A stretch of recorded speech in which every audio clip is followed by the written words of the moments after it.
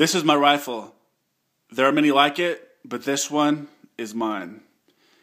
Yo, what's up, guys? Let's clean house real quick. I safety checked the gun 3 times, and I want to show you that there is 0 ammo in the magazine, and there is none in the chamber. There is no ammunition inside the gun, and we are safe and good to go.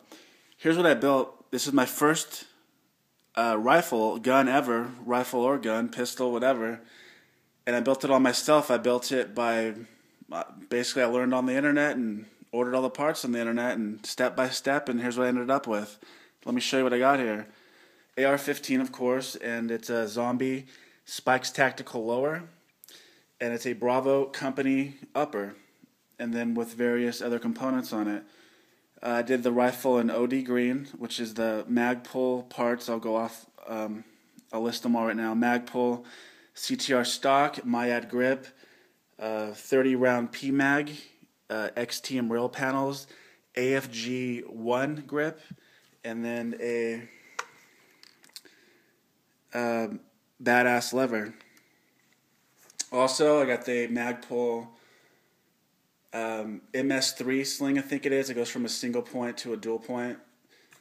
I think it's going to be a great sling. And OD green was the color that I used on most of the parts, but I tried to break it up. Oh, forgot about this guy. I got the Magpul trigger guard in flat dark earth, and then some of the XTM panels are black and flat dark earth because I wanted to break up the colors a little bit. I built the gun the way I wanted to, and one of the things that I wanted to do was make it old school. I wanted to master the iron sights before I got into optics. So when I did that, I got the Palmetto State Armory carry handle rear iron sight, and then my barrel came with the forward iron sight. I also got the Bravo Company Manufacturing Gunfighter Charger handle. Well, hold on. Which works really cool. It's the large lever latch, and it worked out really good with, you see right here, the mounts for the iron sight. And then when you pull it back, it clears perfectly. So if I would have got the smaller one or medium one, it wouldn't have worked as well. So we're really happy with how that came out. The bolt is a Bravo Company bolt, M16. And I also got the ejection door cover and the Gadsden flag, which for those of you who don't know, it's the Don't Tread on Me flag from early American history during the Revolutionary times. Now, if any of you guys have a laser etcher or know how to get a Ron Paul Revolution ejection port cover, hit me up. I'll be your first customer. That'd be rad. This gun is it's built in California, so there's a couple of things I don't like about the gun. But to make it lawful, I had to do, which is a bullet button. You have to use a bullet or a tool to release the mag. And then these 30 round PMags. They're only a 30 round body. It only holds 10 rounds in the internals, which kind of sucks.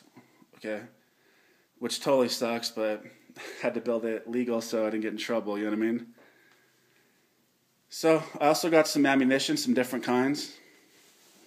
I don't know if you guys are familiar with all the ammo, but that's probably the most sought after ammo right there. Is the NATO 5.56 green tip steel penetrator bullets. It's the same exact thing that our troops use. And if you see, I got an ammo can right here. Same ammo. These green tips. There they are on stripper clips, so they're really easy to load in the mags, which kind of works out cool because, you know, I get 1 clip per my you know, low capacity mag. Kind of fits perfect. That's I'll try to see the bright side of things. But yeah, I have a whole can of those. And back over here, there's I got some 223s for plinking ammo. I got a box of these Zombie Max, which is totally expensive. It's almost double the price of regular ammo. I mean, it's really novelty. I mean, I would not buy this stuff in bulk. Just buy one if you want to, just to mess around, or I don't know. I'm not buying another box, but I'm glad I have just one. That's cool. This PMC ammo I have in 2 grains. 50 55 grain and 62. The 62s are actually, these ones right here, are actually almost they're a direct copy of the 5.56 NATO rounds, and they were really inexpensive. I'll show you guys right here. See that? Really nice, clean ammo, and I got it from Palmetto State Armory, both of the 55 and the 62. The 62 is the only one with the green tips on them, for like $7 or $8 a box. The only bad thing that sucks is they're not made in America. So I'm glad I have it, but I don't know. I'm gonna have to figure that out if I want to do all American stuff or make an exception for the ammo. But as far as the gun goes, yeah, it's 100% made in America. I also got these zombie ammo cans. They're really cool. They're actually really big. Look how large they are compared to the the skinny 5.56 rounds. And they seal up real nice. I got those from Cheaper Than Dirt for cheaper than dirt, like $10 a piece, and I really enjoy having them. It fits the theme of the gun, and if you guys are into the zombie apocalypse, which is pretty fun. I also got these stickers, which I thought were really cool. I'll put a link to them where I got them on eBay. You can put them on your ammo cans, or they come in different colors, or you can put them wherever you want, your car, wherever you want. And then I also got a carry bag, which is really cool. They come in different colors. It's 36 inches long. Holds the rifle in there nicely. Big strap to hold it. And these magazine pouches are actually really cool. They unstrap and you can put them on your belt. I got this bag from cheaperthandirt.com, and it was like $55 or something. That was real inexpensive. I thought it was really good quality as well.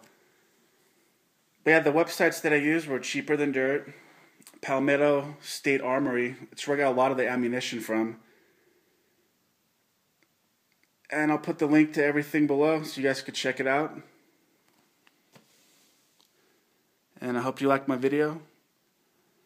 And I'll update you when I finally get my weapons light, which I've been not waiting on money, but been waiting on the parts to come in. All these parts are on back order. I don't know if you guys are trying to build these lately. But this lower receiver that I have is actually on an 8 to 12 month back order from SPEC Tactical's website. These parts are getting harder to find. But I'm lucky I got mine, and I'll update you when I get my weapons light. And I'm also been looking into a handgun, and I'm pretty stoked to show you guys what I decided on getting. But give me some time to do that video. Alright guys, well, hope you like checking everything out. Hope you like my build. And I'll talk to you guys later. Late.